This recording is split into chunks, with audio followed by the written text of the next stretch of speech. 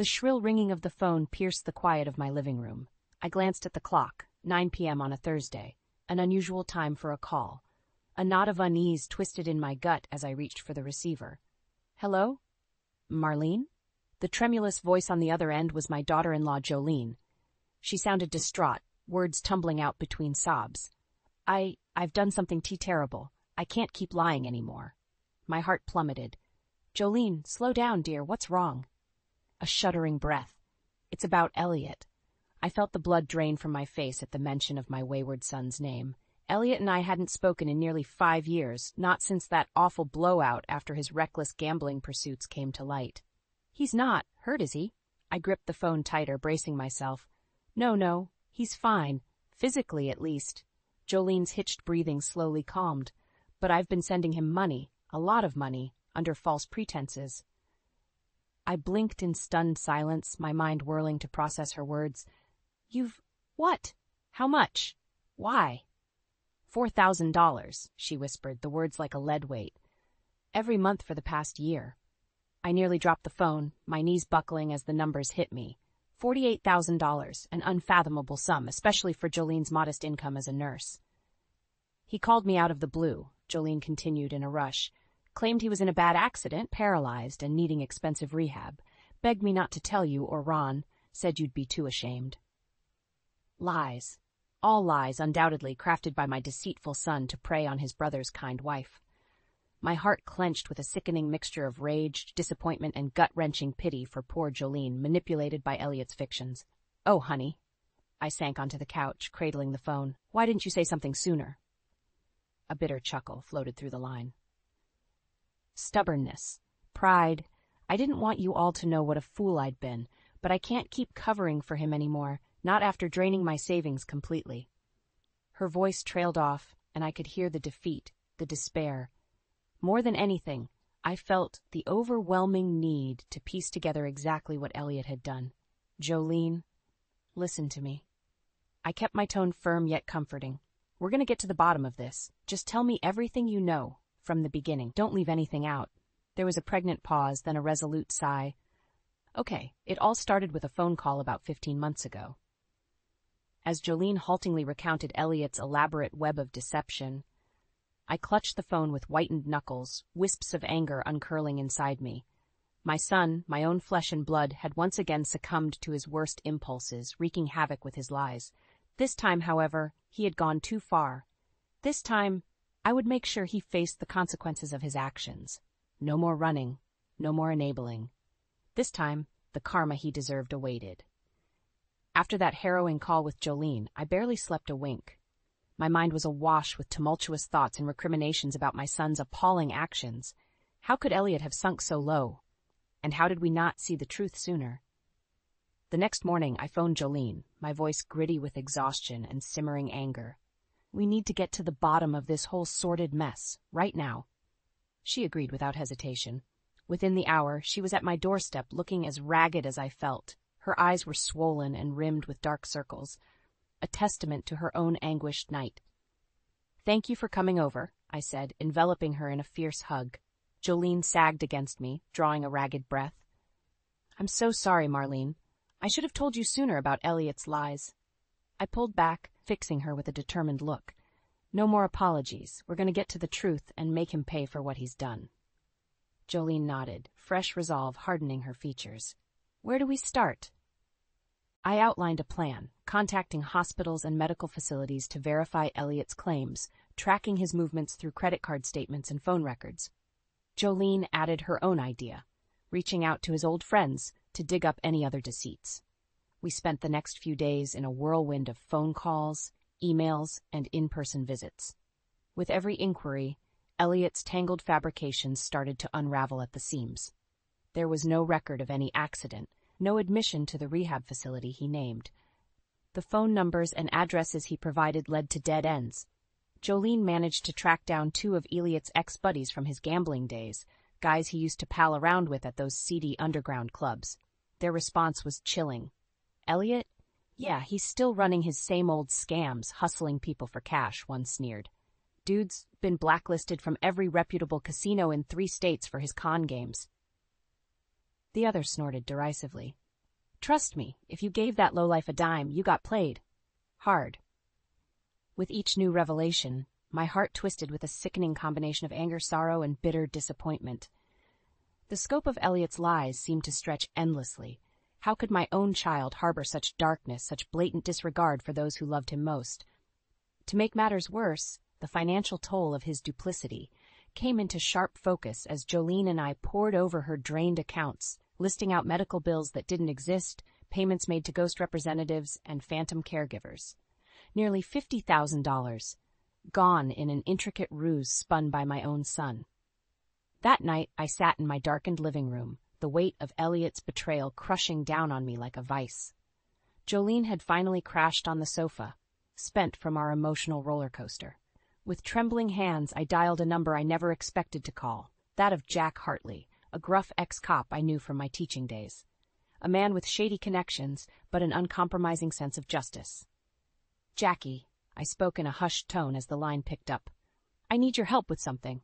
A family matter that's gone criminal." There was a momentary pause, then his gravelly response. "Tell me everything." As I quietly laid out the sordid details for Jack, the first glimmerings of a risky plan began taking shape in my mind. We would confront Elliot soon, but this time there would be no more running, no more deception. This time he would face the consequences.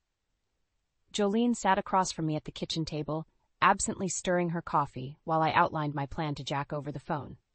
Her eyes were hollow, the normally vibrant hazel now dull with fatigue and heartbreak. Seeing her like this fueled my own fury toward Elliot. "So that's the situation," I finished, keeping my voice low and steady. "We need to draw him out, get him to confess everything on record." A contemplative grunt came through the line. "Risky move, going vigilante like this, Marley. You sure you two can pull it off without him catching wind?" I shot Jolene a pointed look, and she straightened, mouth setting in a grim line. "We don't have a choice, Jackie. The law's been unable to touch Elliot so far. This is our only chance at real justice." "All right, then," Jack sighed. "I'll make a couple calls, set some things up on my end. You just focus on getting that snake to strike." "We will," I assured him. "Thank you for everything." "Don't thank me yet," he replied gruffly before disconnecting. I slowly set down the phone, letting the weight of our planned sting wash over me. Reaching across the table, I clasped Jolene's hand. "You up for this? I won't lie, it could get ugly when we confront him." She squeezed my fingers with surprising strength. "I want him to face what he's done, no matter how hard it gets.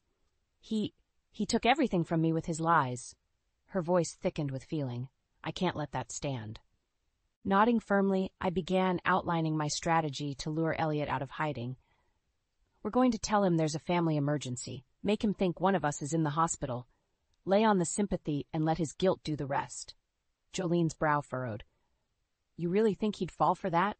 After everything?" "He will if we pitch it right," I stated with certainty. "I know how Elliot operates. He craves validation, needs to be seen as the doting son, coming through in a crisis. That needy ego of his will get the best of him." A flicker of dark amusement crossed her face. "So we just have to keep feeding his delusions for a little longer." "Precisely." I watched understanding bloom in her eyes, chasing away the shadows. "Then when he shows up, playing the hero like always, that's when we slam the truth back in his face." Jolene's lips curved into a cold smile. "Let him lie one more time. I can be very convincing when I need to be." An answering grin spread across my own features at her steely resolve. In that moment, I felt a sense of grim purpose settle over me, banishing any lingering doubts. My son's karmic retribution was finally at hand. Over the next few days, we choreographed our roles meticulously. I would initiate the first call to Elliot, voice cracking with panic as I told him Jolene had been in a terrible accident. Jolene would then take over, frantically urging him to come quick, weaving plausible yet vague details about her condition. We factored in his predictable responses, the hollow promises to be there soon, the self-centered remarks about coming to save the day. Once he fell for the ruse and agreed to meet us, Jack's crew would be lying in wait. Finally, the night before our sting was set in motion, Jolene and I went over every beat of the plan one final time. There could be no margin for error if we wanted to ensure Elliot's apprehension. As I toweled off from my shower later, I caught a glimpse of my reflection in the streaked mirror. My jaw was set in a hard line, eyes glinting with resolve. It was a look I hadn't seen in years, not since my final showdown with Elliot before he cut ties. This time would be different, though. This time, I wouldn't be blinded by misplaced maternal hopes and rose-tinted memories. I knew who my son had become, a remorseless con man without a shred of decency. And this time, I was prepared to go to the mat to finally firmly shut down his wretched charade once and for all. The next few days were a whirlwind of planning and preparation.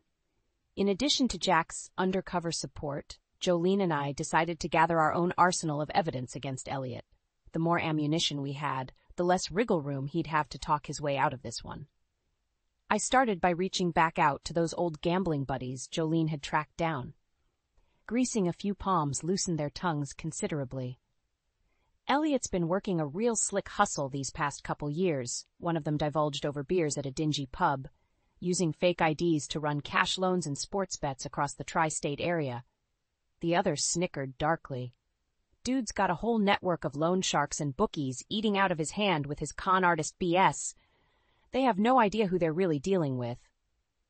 Sickened but unsurprised, I pressed for more details on Elliot's likely whereabouts and patterns. Information was power, after all. By the end of our shady meetup, I had pages of notes detailing Elliot's shadowy debt trail and possible hideouts. Meanwhile, Jolene took a more personal tack, reconnecting with Elliot's ex-girlfriend Trina, who he'd relentlessly used and discarded years ago. Though initially hesitant, Trina soon warming to dishing all the dirt once she learned of Elliot's latest misdeeds. That pathological liar tried to convince me he was some big-shot finance investor, she vented, voice dripping venom one night over the phone. Had me totally snowed about his business dealings until I caught him in bed with my roommate. Jolene's lip curled in disgust. Sounds exactly like the kind of mind games Elliot loves to play. Oh, it gets better, Trina said with mirthless laugh. When I finally kicked that sociopath out, I found storage containers full of fake documents and IDs he'd been using to drain funds across multiple bank accounts. Anything you can send over as proof? Jolene's voice was clipped but calm, as she took meticulous notes. By the time we reconvened, we had a disturbingly thick dossier cataloging lie after lie, scam after scam my son had perpetrated over the years. Fake investments, fraudulent benefit claims, shady gambling rackets, the list went on and on, each entry making my heart ache more. How had such a bright, loving little boy turned into such a reprehensible man? Where had I failed so catastrophically as his mother? Jolene seemed to sense my spiraling doubts as we pored over the damning evidence. Gripping my hand firmly, she locked eyes with me. We can't start going down the road of self-blame again, not after coming this far. I squeezed back, grounding myself. You're right. No more second-guessing or justifications. Her jaw set in a hard line. We do this for all the innocent people he's taken advantage of and manipulated over the years. He needs to be held accountable, no matter how hard it'll be to finally face the truth about him. Hearing the realism in her voice fortified my own strengthening resolve. For too long I'd clung to the false hope that my son, my clever, mischievous Elliot, would one day see the error of his ways and come back to me a changed man. That luminous little boy was long gone, though, consumed by the darkness of his own cravings and moral apathy. The man he'd become was a remorseless monster, leaving a wake of shattered trust and stolen livelihoods everywhere he went. And as painful as it was to admit, he was no longer the son deserving of a mother's unconditional love and devotion. Which is why, when the burner phone Jack had provided began ringing as the sting operation loomed, I answered with ice in my veins. Hello? A smooth, vaguely familiar male voice. Marlene speaking, I replied evenly. Is everything ready on your end? There was a beat of silence, then a hushed response. The crew is locked and ready to move on your signal. We've got eyes on the Mark's current location and LoJack on his car. I exhaled slowly, feeling Jolene's reassuring presence beside me. Good. We'll keep you posted once we get confirmation on his movements. Understood, the voice replied crisply. Don't take any unnecessary risks. I ended the call without responding, suddenly impatient to have this entire sordid affair concluded once and for all. Turning to Jolene, I saw my own grim determination reflected in her eyes. "It's time," I said simply. "Let's finish this." The air was thick with tension as Jolene and I went over the plan one final time. We were like two generals strategizing before a pivotal battle, weighing contingencies, steeling our nerves against any possibility of failure. "Remember, as soon as Elliot arrives, we have to really sell the hospital act," I reminded her, keeping my voice low and insistent. "He has to fully believe there's been some sort of emergency to get him through the door." Jolene nodded tightly, hands fisting at her sides. There was a flinty glint in her hazel eyes I hadn't seen before, a hardness born from the cruel revelations of Elliot's betrayal. "Don't worry, I'll be utterly convincing," she said grimly. "After all the lies and anguish he's put me through, being a good actress is the least of my concerns." I felt a pang in my chest at her bitterness but pressed on. "Once he's inside and we have him contained, that's when we'll start laying out the evidence. Every money trail, fake statement, illegal transaction, the works. He's going to panic, lash out, maybe even try to bolt." Jolene's pragmatic assessment wasn't lost on me. We both knew how volatile and manipulative Elliot could be when cornered. "That's why we'll be ready," I stated with steely conviction. A fleeting image of Jack's stone-faced subordinates flickered through my mind, geared up and awaiting my call. If he tries anything, they'll be there to shut it down. No more games, no more running. Jolene's laugh was brittle but laced with satisfaction. "Good. I want to see the arrogance drain from his face when he realizes there's no more lying his way out of this." I thought of the hundreds of documents we'd compiled, irrefutable proof of Elliot's litany of confidence tricks and outright thefts. The hard evidence was overwhelming, compounded by the sheer audacity of scamming his own family. Still, a tiny ember of stubborn optimism burned within me, that misguided maternal instinct that naively hoped for redemption, for my son to finally come to his senses. To show some semblance of remorse and humanity in the face of his extensive crimes. But one look at Jolene's haunted, drained expression snuffed out that faint glimmer. She was the one who had borne the brunt of Elliot's cruelty, violated repeatedly by his casual lies and callous greed. There could be no more infinite second chances after such a profound breach of trust. As if reading my mind, she exhaled a shuddering breath. "I know this is your son we're talking about, your own flesh and blood, but you have to be prepared for the fact that Elliot, he might really be gone for good this time." I felt my throat tighten but gave a small nod of acceptance. "I know. Believe me, I've had plenty of sleepless nights reckoning with that possibility." Jolene's gaze was probing but sympathetic. "Have you thought about what you'll say to him once we have him trapped in his lies?" A dozen rehearsed scenarios flickered through my brain. The furious scoldings, emotional pleas, bitter condemnations. I had imagined every possible confrontation ad nauseum this past week. But none of those anguished parental reactions seemed quite right, not with the gravity of Elliot's stunning disregard for human decency. "The truth is, I don't know if I'll be able to say anything," I admitted quietly, surprising myself with the admission. "Part of me fears that if I open my mouth, I'll just start lashing out at him in blind rage, or worse, break down completely." Reaching across, Jolene squeezed my hand in a grounding gesture. "Then maybe it's better if you let the evidence do the talking, show him just how thoroughly he miscalculated this time around." I mulled over her pragmatic suggestion, feeling the leaden weight of responsibility pressing down. This wasn't just about laying a trap for some common criminal.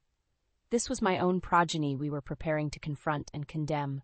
Could I truly remain stoically unmoved as his tangled skein of falsehoods completely unraveled before us?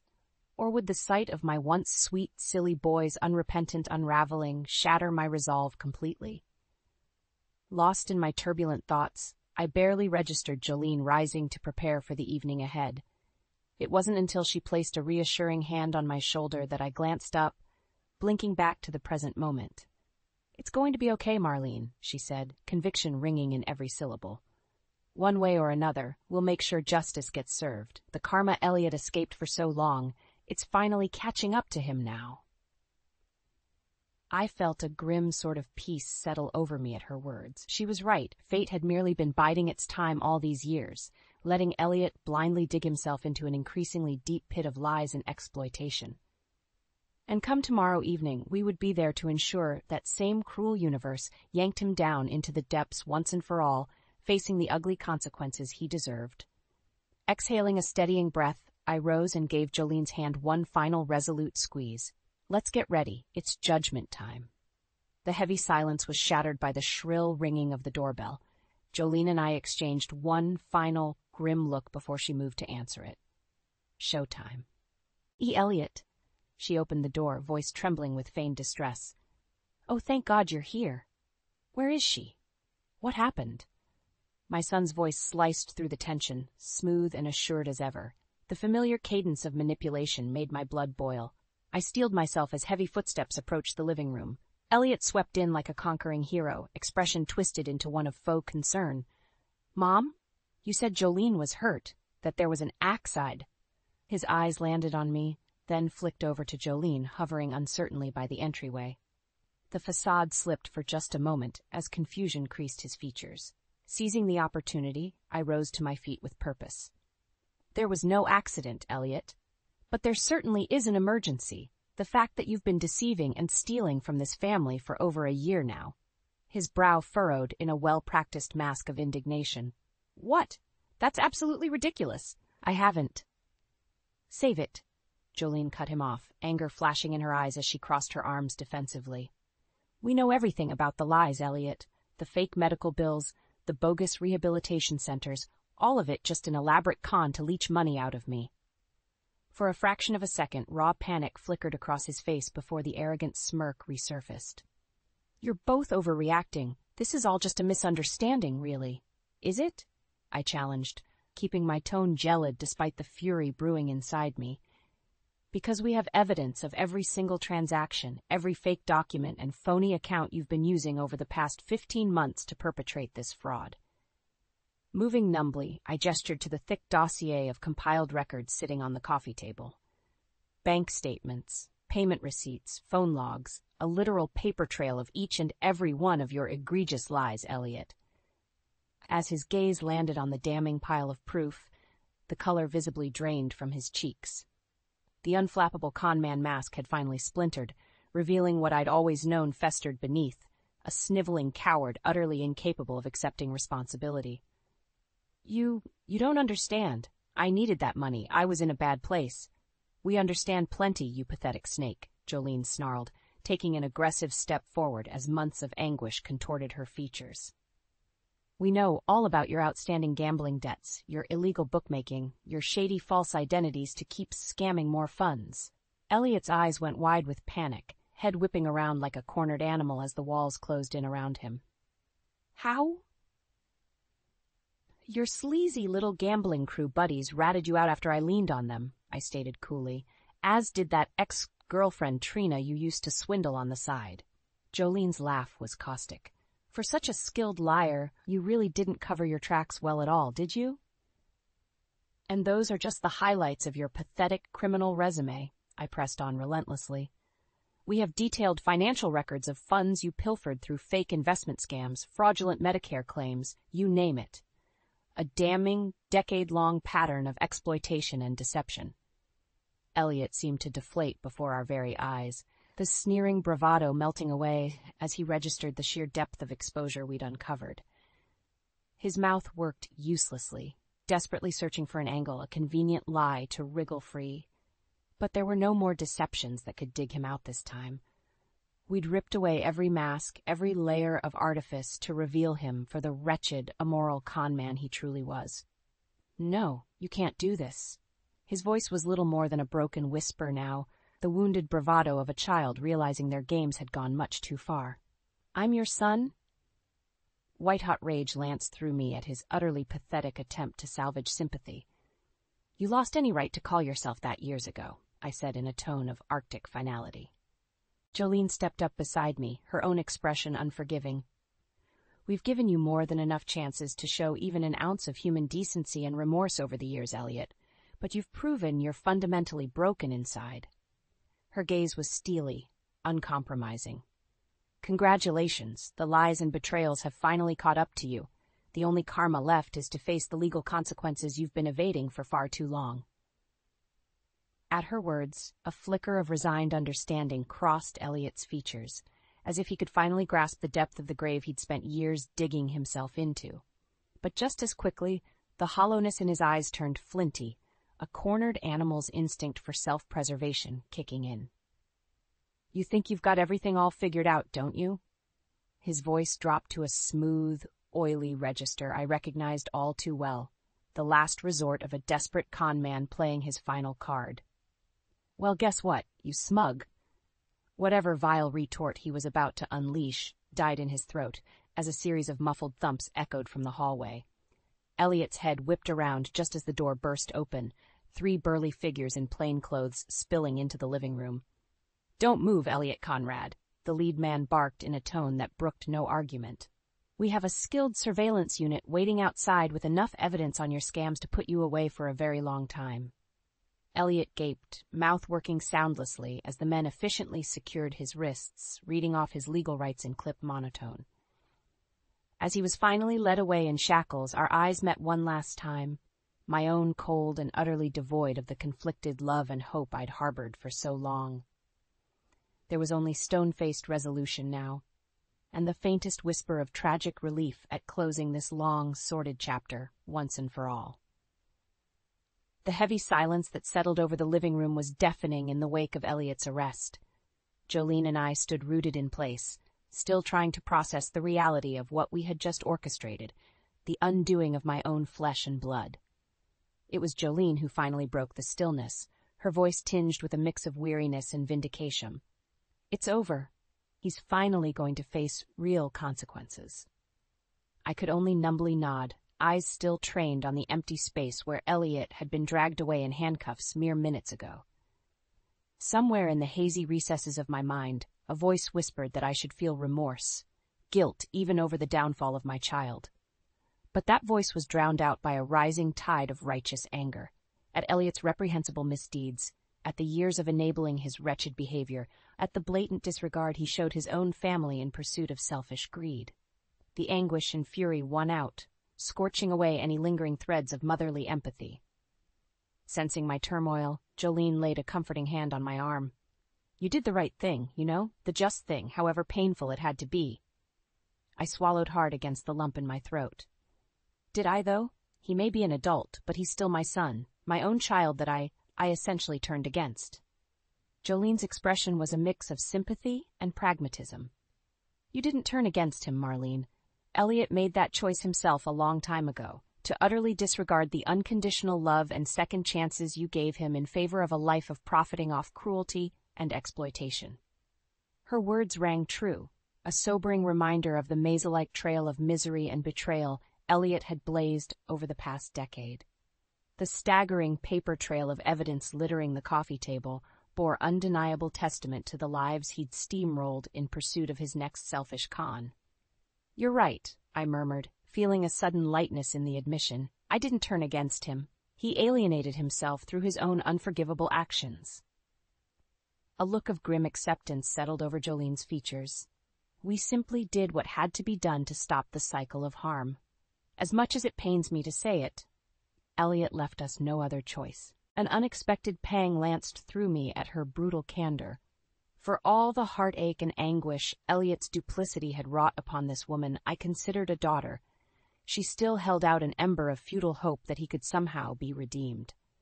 That maybe our risky gambit to apprehend him might shock him into a moment of self-awareness and remorse. But as the minutes ticked by in tense silence, it became increasingly clear that we had both been chasing a childish fantasy all along. The smirking, unrepentant facade Elliot had defiantly clung to was not an act, it was the pure, rotten essence of who he'd become as a person. A callous, depraved narcissist devoid of any shred of empathy or accountability. The revelation struck me like a cordwood to the chest, finally allowing the full gravity of my son's depravity to sink in. This monster we had detained and turned over to the authorities tonight was not some pitiable wayward soul crying out for help and redemption. No, Elliot was a poison, a creeping, venomous malignancy upon those foolish enough to trust or defend him. and we had just lanced that toxic influence from our lives with brutal finality. "You know," I began, the words feeling leaden as I gave voice to the bleak epiphany. Part of me had hoped that when we finally turned the screws on him, showed him the full extent of the lies we uncovered, part of me hoped he might actually show some remorse, some sign of the person he used to be, deep down. Jolene's eyes were haunted but unsurprised as I pressed on. But after the way he postured and tried manipulating even at the very end, I realized the hard truth. The good, sweet little boy I remembered is gone, Jolene. Erased and twisted beyond recognition by his own selfishness and moral vacancy.